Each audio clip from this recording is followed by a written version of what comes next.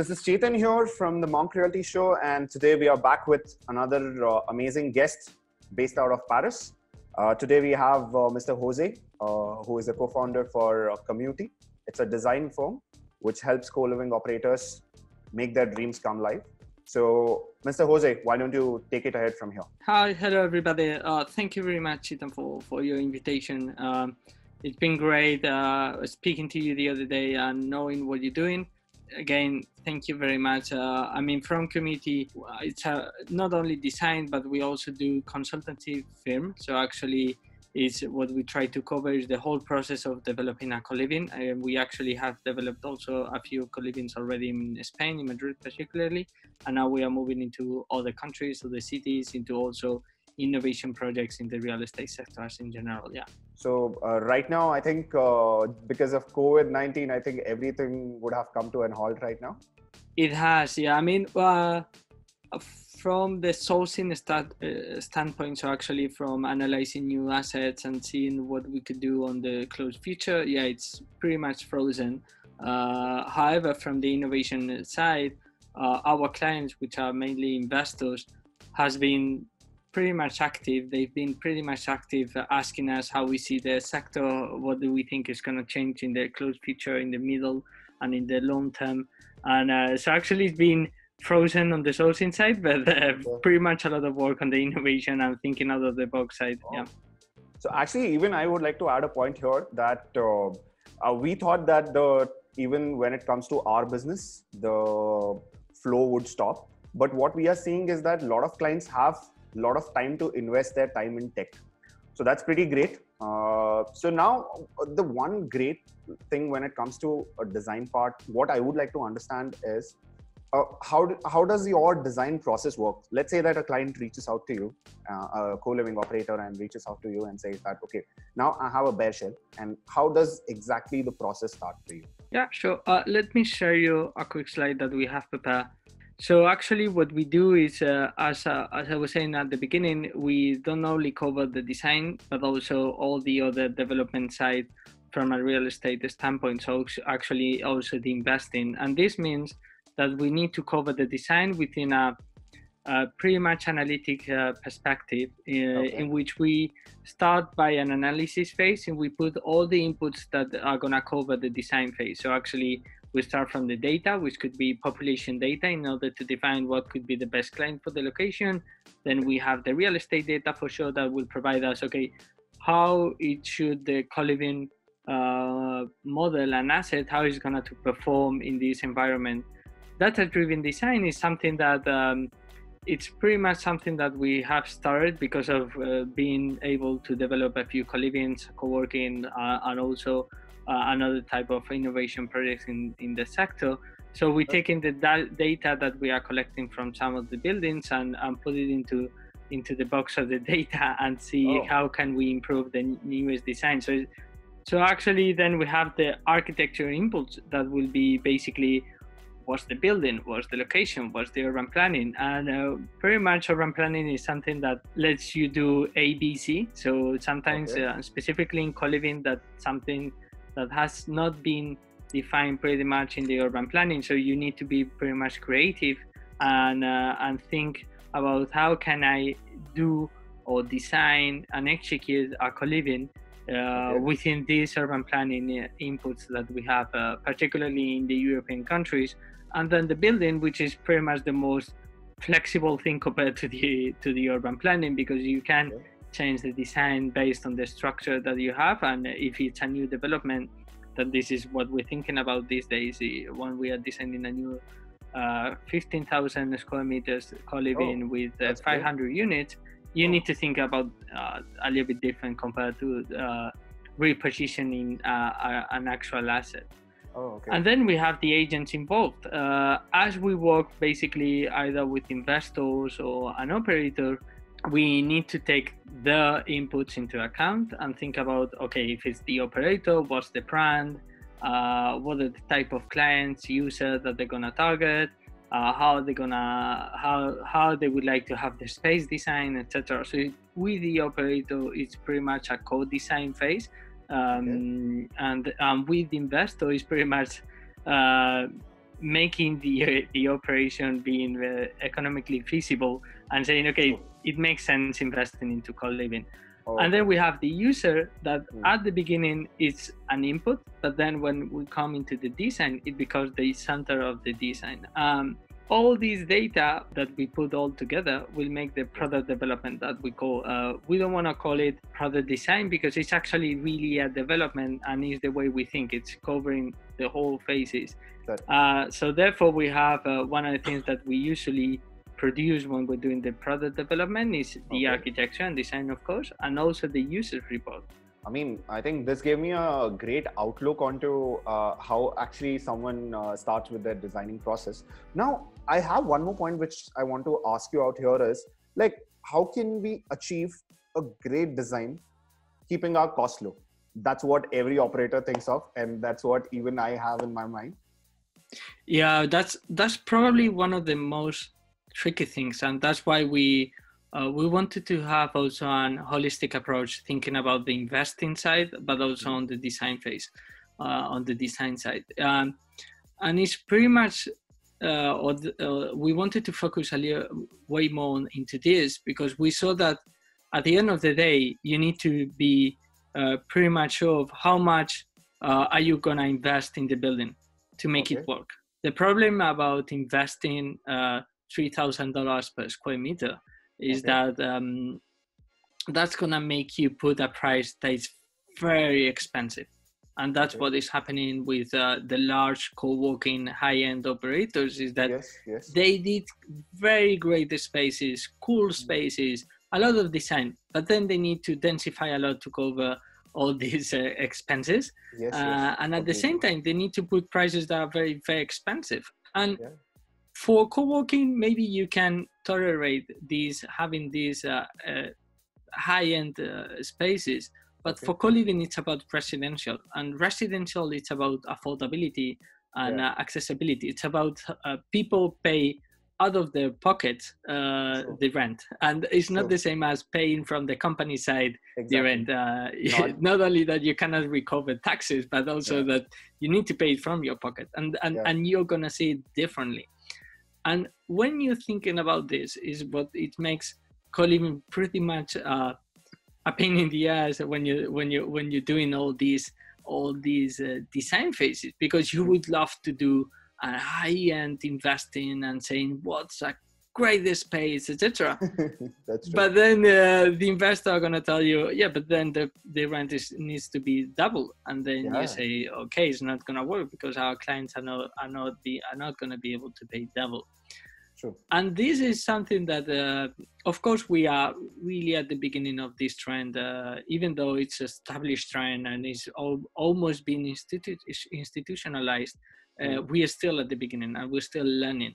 And this makes that probably we need to think about design always with the money behind thinking, like saying, okay, what could be the most? And for this, it's not that much that you need to save money, is that you need to invest what is precisely what you need to invest for the client that you're gonna target, for the building that you are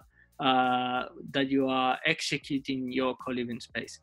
And this makes probably then you have a lot of strategies. So for instance, we work directly with manufacturer and brands. We don't want to have people in the middle getting money out of the buying and selling materials. We go directly to the manufacturer and we say, okay, we're gonna need these X materials, X square meters of wood for the flooring, and then these appliances. And within these strategies, we managed to save some money. But always thinking about, okay, am I spending too much? Am I spending too low? And of course, probably you need to go from top to bottom and think about, okay, I'm starting with the space. What is the densification rate that I can provide here? What is the typology of common spaces? How much is common spaces do I need? And then you go into investing, saying, okay, what's the materials that I need? What's probably furniture is where you go into the higher and lower quality. Materials, at the end of the day, the general materials, the flooring, or the general installations, you need to go, I wouldn't say to the top. You need to go to materials that are durable and low maintenance cost. True. Something that could also be replaced pretty much quickly. And Yeah. then you learn a lot from hotels when you see them changing a hotel in a few months, completed the design of a hotel in a few months. You need to think with the same, probably with the same perspective. Okay. And then furniture is the problem with furniture is that it's pretty much local. You don't want to buy furniture from, even in the European Union, you probably tend to go to the local country, local city to buy this furniture. Even though if you are a large operator, using local furniture is good for the environment, but at the same time it's also good because it will provide a local image to the space. So therefore, furniture is pretty much what you need to think about. What's the end user? Am I using the furniture is better and suitable for this location, etc. And something that is durable or again low maintenance, but not very ultra expensive because it's not gonna. It would probably make co-living not affordable at all. Correct. So it might wear off soon. So it's better to go locally, is what you're trying to say. Okay, great, awesome. So now moving on to like the next questions that I have is, see, of course there are a lot of co-living operators who have come into the market, but there are few who have done really well, few who would have done really bad, but still everyone's running a business. So when you look at all these operators and the buildings they have set up, with your design perspective, what do you think is being done wrong when it comes to a co-living space? The operators, what they're facing probably on a daily basis is how to work with large scale, which is going to make numbers go better versus the community. And in this case, we have different typologies. So probably if we go to the more traditional ones, probably more the ones coming also from the student housing, is that we are going to have buildings where we have, so in green we see the common areas. So buildings that we have on the ground level and probably a little bit more also on the first floor, common areas concentrated. So at the entrance you have the restaurant, F&B, gym, everything, and then you have on the rooftop.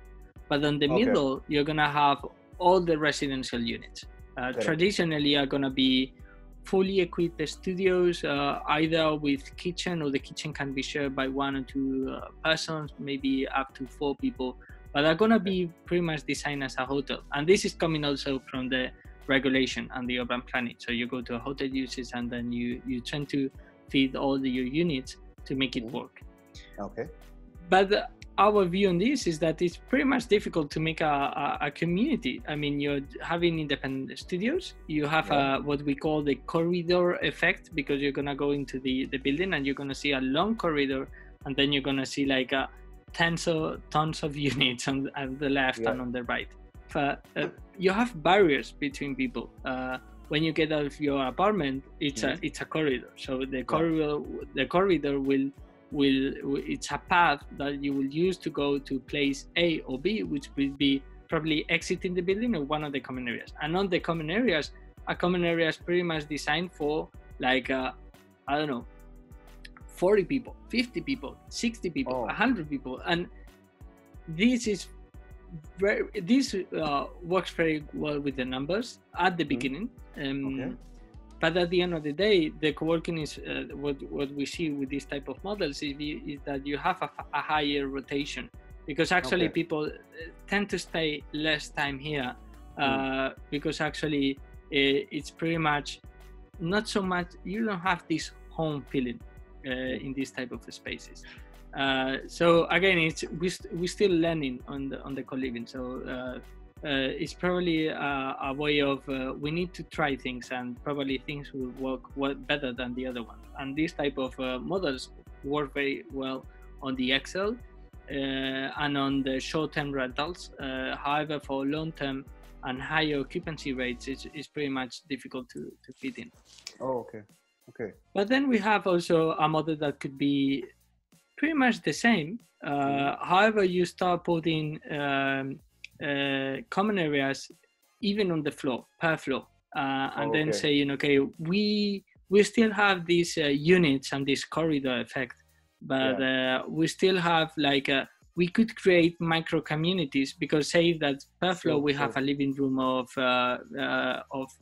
16 people or something like that. So actually you have these micro communities that are being created per floor, and therefore the barriers between people are they are a little bit blurry, but still you have this huge building with 500 people living all together, with small communities, but again a very big community. So it's I think it's better in terms of design, but it still needs to be improved. However, it's something that people will have a little bit more of home feeling here. Sure. And then we have another model that it's coming also from Spanish building architectural model, that it's a corrala, which is actually you have the corridor on the central patio, and then so the corridor distributes the units, and then you have common areas also per floor. So in this case, what is great is that when you're in your apartment, you go to the corridor, and the corridor is a common area. It's in the patio. So it's actually what you're making here is the making the horizontal and vertical communications of the building, making them a common space, and this makes that. So actually, it's something that we always say on the firm, is that. On the late years, what we have done is putting the staircase hidden on the worst part of the building, so the staircase is not being used at all. People use the lift. But we love a staircase. We think a staircase is a common space of the building. We love people encouraging them taking the staircase and saying, and it's something that we've done in the first co-living spaces. It's making the staircase part of the common area of the building, so making people see each other and encouraging them taking the staircase instead of the lift.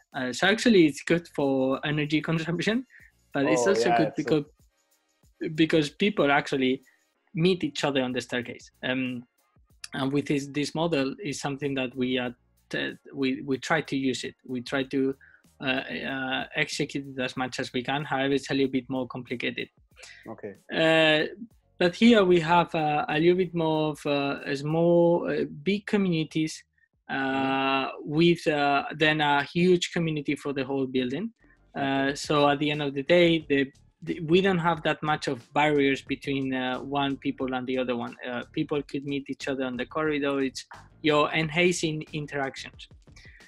And lastly, will be the flat sharing model, that we have clusters that will this cluster will be on the same building, and in this case it's probably the best scenario for communities, because actually you're making micro co-livings per apartments, and in this case you need to think about the hierarchy between the different common spaces. So you will have the different, I would say, it's something that we call the hierarchy between communities. So you have your small community of your apartment, you're the community per floor, and then the community for the building. And this generates the different common spaces. The community per apartment, the common space per apartment, the common space per floor, and the common space per building. And this is something that works very well. I mean, I think it's one of the models that we like the most. However, you have less privacy than the previous model. So operators, so at the end of the day, and to give you a conclusion, is operators are still learning. And of course, we all make mistakes. We're still learning, and that's part of the process, making mistakes. That's completely. But there are models that fit better than other ones. But still, you have all the inputs that we spoke at the beginning that are going to let you do one building or the other one. Okay. So now I would like to understand, see, when it comes to India, we have, so it is pretty common in India that sharing a room is a very pretty common norm. But when it comes to when you say Western countries or US or European countries, sharing a room does not make sense. So what happens here is, let's say that you have got an Indian client, and he says that, okay, I would like to set up a place where I want to put 4 people. And it's pretty true that there are a lot of setups here in India where 4 people stay. So when you have to design these kind of places, let's say that I give you a room and I'll tell you based on 1 person is going to stay, 2 people are going to stay, or 4 people are going to stay. So how does it differ for you? Or when you have to design it for a co-living or a student housing or a senior living, how does it differ for you? Like, what all would differ when it comes to designing these places? Pretty much you answer at the same time from the beginning. Is student housing, senior housing, and co-living are 3 different type of clients. Yeah. People working, retired people, and people student. The student. So actually, this makes probably the way you need to face it from the beginning. Is I cannot. Of course, flat sharing model works very well with the students and a little bit more with the co-livings. Okay. But probably with the mix, if we range them from student housing then into co-living and then senior housing, what we are gonna see is the more privacy level. So probably students, they don't care that much or care a little bit less of sharing a bathroom. Okay. When we see on the co-living side, people will like less to share the bathroom, and probably on the senior living side, they don't want to share a bathroom at all. Sure. Kitchen could be pretty much the same thing. Is okay, you could do kitchen on the student side will probably be a mess. Yeah, completely. So you need to implement rules. However, I'm pretty much surprised of when you're doing things well and the design is good and you provide them quality appliances. And I'm not saying expensive. I'm just saying quality appliances. They tend to use them well. Pretty much all people tend to behave. The same thing on the student housing. Pretty much people, if you're providing them a good appliance, they're not gonna destroy it because they're students. Not at all. They're gonna take care of them. But so actually, the difference between the 3 of them is gonna come from the user and the level of privacy versus the level of community that they're gonna look for. A student. There's also a little bit more rotation compared to co-living or compared to senior housing. The student may stay 2 years, maybe with a little bit of luck, there may be more rotation. However, on co-living, these human interactions are going to be more required because people are going into co-livings because they need these human interactions. Exactly. Because of the level of loneliness that we have on the cities. And then on senior housing, this level of interactions become pretty much a need because senior people, what is happening on the major cities is that the children move away, and then sometimes we're living in different countries and we cannot see our fathers, our parents as much as we would love to. And then this makes senior people living alone, and the loneliness on the senior people is something that needs to be taken care of way more into details and with an urgent perspective, way more than on the other sectors, probably. So one final thing, where do you see co-living in terms of design? As per your design perspective, where do you see the future of co-living? Of course, trends of co-living before coronavirus and after coronavirus may be different. That's for sure. True. Probably what we see about the coronavirus is that all the trends that we expected are gonna accelerate. What we were expecting to happen in 5 years' time are probably gonna happen in 1 year time. So working from home, which is probably the thing that we are all talking about these days. Working from home is something that, we really expect it to happen in 5 years. now it is happening. It's This actually is happening. yeah, this actually happening. Yeah. It's a test. We're all being Yeah. tested, and pretty much right after the lockdown that we are having in all the cities in Europe, people are gonna say, "Hey, I don't need to go to the office 5 days per week. Maybe I could Right. go 3 days." Yeah. And this is going to have a huge impact into co-living sector, because the reason or the need of making mixed use co-working and co-living is gonna grow faster than we expected. Okay. So actually, it's something that that you need to think about, but also on the traditional residential side, you need to think about having a space for work. It's going to be one of the amenities required by people, and it's going to be probably the most. In co-living, it was already one of the most required, because you had at least this large community of entrepreneurs, but now you're going to have people working for larger companies saying, "Hey, I'm going to stay at home at the co-living space at the residence for 2 days per week, so I need and probably what we have expected in terms of space for the co-working, we need to take these hypotheses and re-study them." So that's one of the major things. Then technology is gonna go faster, probably. Okay. Technology goes into different layers. So that's something that's pretty much what makes technology very, very interesting, is that it's a whole approach. On the investor side, you will have using more platforms for property management. That's for sure. Using models for facility, or 3D models and BIM models for facility management. That's for sure. And then we will have also all these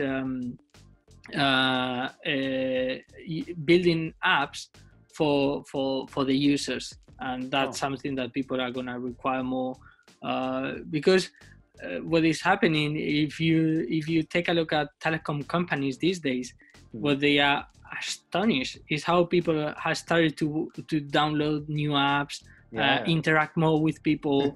Not only WhatsApp, for sure. I mean, WhatsApp is probably the way of communicating for all of us. Exactly.